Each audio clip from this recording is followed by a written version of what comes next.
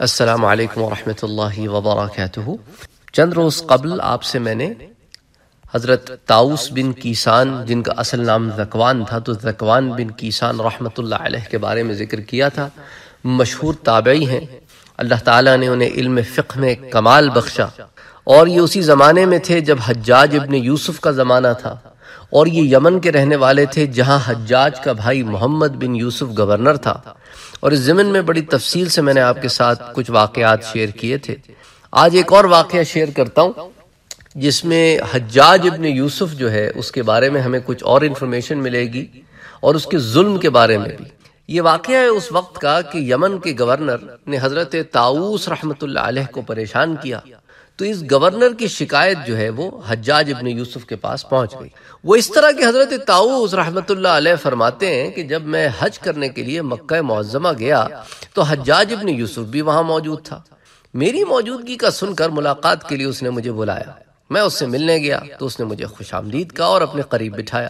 میرے اکرام میں گاؤ تکیہ مجھے پیش کیا تاکہ میں ٹیک لگا کر آرام سے بیٹھ سکوں۔ پھر وہ مجھ سے حج کے مسائل پوچھنے لگا۔ ہم بات کر ہی رہے تھے کہ حجاج نے کسی تلبی کہنے والے کی سریلی اور بہترین آواز سنی۔ اس کی آواز میں ایک درد تھا، اللہ تعالیٰ سے سچی محبت کرنے والے کی آواز تھی۔ ہر سننے والا اس کی طرف متوجہ ہو جاتا تھا۔ حجاج نے کہا، اس آدمی کو میرے پاس لاؤ۔ اسے لایا گیا۔ حجاج نے پوچھا، من انت، تو کون ہے؟ اس نے کہا، انا مسلم، میں ایک مسلمان ہوں۔ حجاج نے کہا، میں یہ نہیں پوچھنا چاہتا کہ میری مراد یہ ہے کہ تو آیا کہاں سے، کہاں کا رہنے والا ہے؟ اس نے کہا، میں تو یمن کا رہنے والا ہوں۔ اب یمن تو وہی جگہ ہے جہاں حجاج کا بھائی گورنر ہے۔ اب حجاج نے ذرا روب دکھانے کے لیے طاؤس بن کیسان رحمت اللہ علیہ کو کہ یہ تمہاری اکیلے کے ساتھ مسئلہ ہوگا، دیکھو باقی لوگ خوش ہوں گے اس کی گورنری میں، تو کہا، اچھا مجھے یہ بتاؤ، کیف ترکت امیرکم، مجھے بتاؤ کہ تم اپنے پیچھے اپنے امیر کو کیسے چھوڑ کے آؤ؟ یعنی بیسیکلی ہے تو اس کا بھائی حجاج کا، محمد بن یوسف، لیکن اس نے مخاطب یوں کیا، کیف ترکت امیرکم، اپنے گورنر کو کیسے پایا؟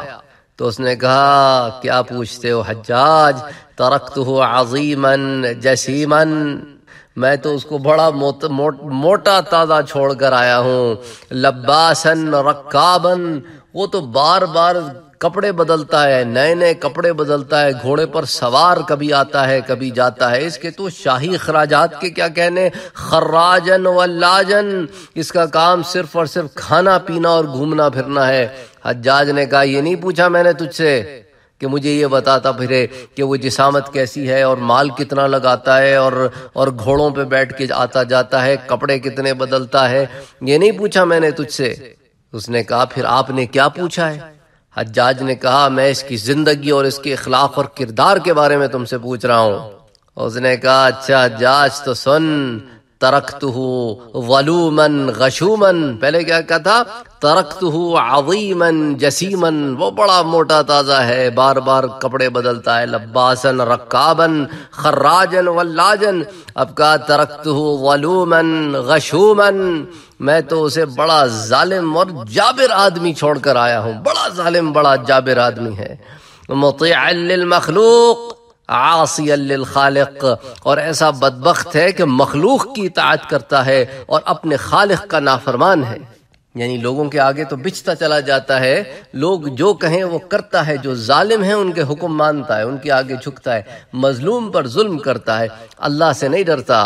مطیعا للمخلوق عاصیا للخالق، تو اپنے بھائی کی شکایت دوستوں کے سامنے سن کر حجاج بن یوسف کا چہرہ تو شرم اور غصے کی وجہ سے سرخ ہو گیا۔ حجاج کے دل میں آیا کہ اس شخص کو میں بتاتا ہوں۔ اس نے کہا، تجھے یہ سب کچھ کہنے کی جرت کیسے ہوئی؟ کیا تو جانتا نہیں ہے کہ گورنر کا میرے ساتھ کیا رشتہ ہے؟ اس نے بڑی بے نیازی سے کہا، اس کا تعلق تم سے اور میرا تعلق رب سے ہے، اللہ سے ہے، کیا تم اس کے رشتے کو میرے تعلق میرے رب سے زیادہ بڑا سمجھتے ہو؟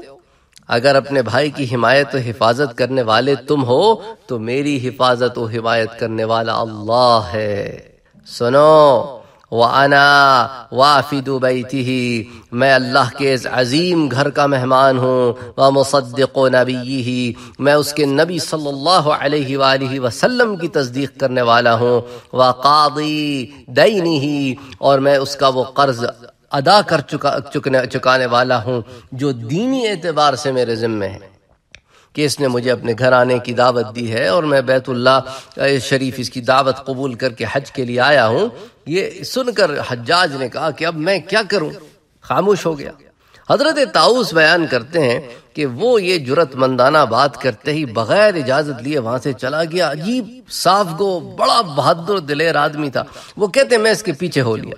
میں نے اپنے دل میں کہا یہ شخص بہت نیک اور بہادر ہے، گناہوں سے بچنے والا ہے، اس کا اللہ سے بہت مضبوط تعلق ہے، اسی لیے وہ حجاج سے بالکل نہیں ڈرا۔ اتنا ظالم جابر آدمی، اس سے ملاقات کرنی چاہیے، کہیں یہ لوگوں کی بھیڑ کی وجہ سے نگاہوں سے غائب نہ ہو جائے۔ کہتے ہیں لہذا میں اس کے پیچھے پیچھے چلا، یہاں تک کہ میں نے دیکھا کہ وہ کعبے کے پردے سے چمٹا ہوا ہے، اللہ تعالیٰ سے آہوزاری کرتے ہوئے کہہ رہا ہے اللہم بک اعوذ وبجانبک الوذ، اے اللہ میں آپ ہی سے مدد طلب کرتا ہوں کہ مجھے اپنی حفاظت میں رکھیے۔ اللہم اجعل لی فی الاطمینان الى جودک ورضا بضمانک مندوحة عن منع الباخلین وغنی عما فی اید المستأثرین۔ اے اللہ آپ کے لامحدود غیبی خزانوں پر اطمینان نصیب فرما، اپنی سخاوت کی وجہ سے مجھے بخیلوں کی روک ٹوک سے محفوظ فرما، اور جو کچھ دنیا والوں کے قبضے میں ہے اس سے بے نیاز کر دے۔ اللہم انی اسألک فرجک القریب ومعروفک القدیم، اے اللہ میں تیری بارگاہ میں خوشحالی اور نعمتوں کے زیادہ ہونے کا طلبگار ہوں اور تیری رحمت کا سوالی ہوں۔ وعادتک الحسنۃ یا رب العالمین، اے اللہ میں تیری جانب سے نازل کردہ خیر و برکت چاہتا ہوں۔ پھر طواف کرنے والوں کی ایک جماعت گزری جس سے وہ شخص، وہ کہتے ہیں، میری آنکھوں سے غائب ہو گیا۔ مجھے یقین ہو گیا کہ اب ملاقات نہیں ہوگی، لیکن پھر میدان عرفات میں شام کے وقت اسے دیکھا کہ لوگوں کے شانہ بشانہ ساتھ ساتھ مزدلفہ کی طرف جا رہا تھا۔ میں اس کے قریب ہوا، وہ اللہ سے دعا کر رہا تھا اور کہہ رہا تھا اللہم ان کنت لم تقبل حجی وتعبی ونصبی، اے میرے رب میرا کیا بنے گا اگر تو نے میرے حج کو ٹھکرا دیا، میرے سفر کو قبول نہ کیا، میری تھکاوٹ کو قبول نہ کیا۔ فلا تحرمنی الاجر علی مصیبتی بترکک القبول منی، اے اللہ اپنی مہربانی سے کم از کم اس مبارک سفر کے اجر و ثواب سے مجھے محروم نہ کر۔ پھر وہ رات کی تاریکی میں، حضرت طاؤس کہتے ہیں، میری نگاہوں سے اوجھل ہو گیا، میں نے بہت ڈھونڈا لیکن وہ مجھے نہ ملا۔ اس کی ملاقات سے مایوس میں ہوا تو میں نے اللہ تعالیٰ سے دعا کی اللہم اقبل دعائی و دعاءہ، اے اللہ میری بھی دعا قبول فرما اور اس شخص کی دعا کو بھی قبول فرما۔ واستجب رجائی و رجاءہ، الہی میری اور اس کی امیدوں کو پورا فرما۔ وثبت قدمی و قدمیہ، الہی مجھے اور اسے قیامت کے دن ثابت قدم رکھنا جس دن اکثر لوگوں کے قدم ڈگمگا رہے ہوں گے۔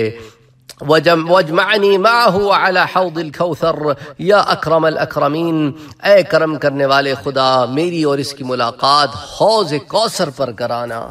اللہ اکبر، اللہ اکبر۔ سوچو ذرا اللہ تعالیٰ نے کیا مقام دیا ہوگا اس شخص کو کہ حضرت طاؤس جیسا آدمی، اتنا بڑا آدمی، اس نے اپنے ہاتھ جب بلند کیے اور اللہ سے دعا مانگی حالت احرام میں، حج کی حالت میں، مزدلفہ، اللہ اکبر۔ تو اللہ تعالیٰ ایسے بھی کرم فرماتا ہے کہ اپنے مقرب بندوں کے لیے اپنے مقرب بندوں سے دعا کراتا ہے، حالانکہ کوئی جان پہچان نہیں۔ یہی ہے وہ محبت جو اللہ کے لیے ہوتی ہے، یہی ہے وہ محبت۔ پھر یہ اللہ والوں کا حال ہوتا ہے کہ انہیں دیکھ کر پھر اللہ کی یاد آتی ہے اور انہیں دیکھ کر پھر دعا کرنے کو من کرتا ہے، ان کے لیے بھی اپنے لیے بھی۔